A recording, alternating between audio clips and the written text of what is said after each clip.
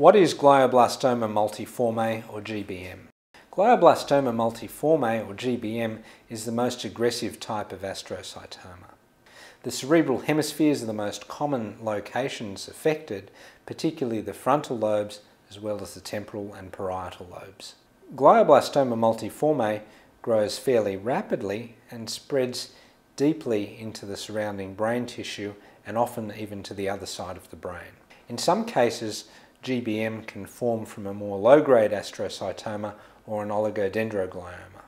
GBM is very difficult to treat effectively due to a number of factors, including its tendency to spread quickly and deeply into the surrounding brain, as well as its resistance to other types of treatment or relative resistance to treatments such as radiotherapy and chemotherapy.